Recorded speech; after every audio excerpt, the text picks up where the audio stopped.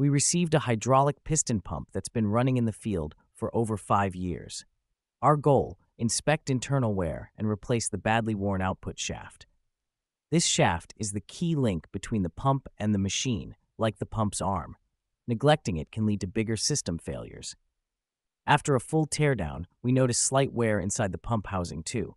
Often this is due to oil contamination, dust, or particles entering the hydraulic fluid over time. Contaminated oil is the #1 reason pumps fail early. So we clean all major parts in a washing station: the cylinder block, swash plate, valve plate, and more. Then, reassembly begins.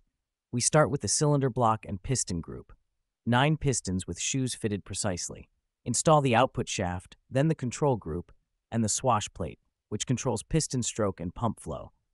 After that, we fit the valve plate and cone bearings and seal it all up with the back cover. Finally, this pump features pressure-compensated and load-sensing control. So we mount the valve block and tighten everything down. That's how you fully rebuild a worn hydraulic piston pump, ready for a new round of service. Follow Blince for more hydraulic solutions.